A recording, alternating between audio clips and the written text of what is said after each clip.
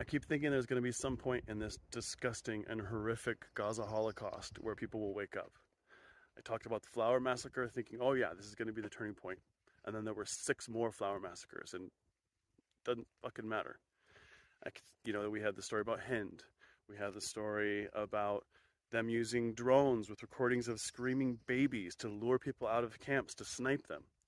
Now we have a report that Tony Blinken has had on his desk for 5 months a report saying that due to the soldiers of Israel raping, assaulting, and murdering Palestinian women, that the U.S. State Department suggested to Tony Blinken that they need to sanction Israel for the sake of international law and international peace and security.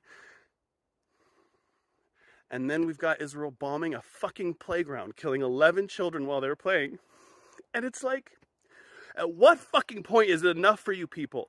At what fucking point are you going to get it through your fucking heads? How low does the bar have to go before you guys find your humanity?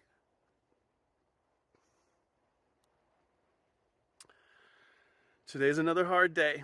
It's another hard day just thinking about how terrible everybody I've ever known is for being silent. I am the only person in my entire peer group, in my family, in my community, who has said a goddamn word about it. It's disgusting, it's despicable, it's isolating, and I'm fucking tired of it. Wake up, people.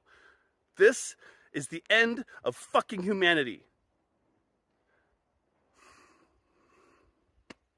I don't know what else to say.